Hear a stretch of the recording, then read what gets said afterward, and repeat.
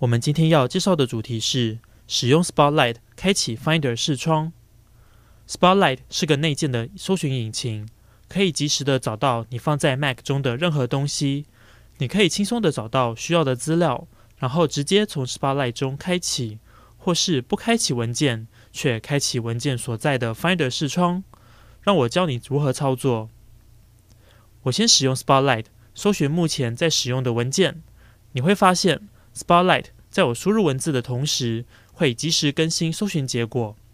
第一个搜寻结果就是我要找的文件档案，我可以点选该文件来开启它，或者是我可以在点选文件之前按下快捷键Command， 然后再点选，我这样子就可以开启该文件的 Finder 视窗，也就是资料夹，同时得知文件的路径以及所在位置。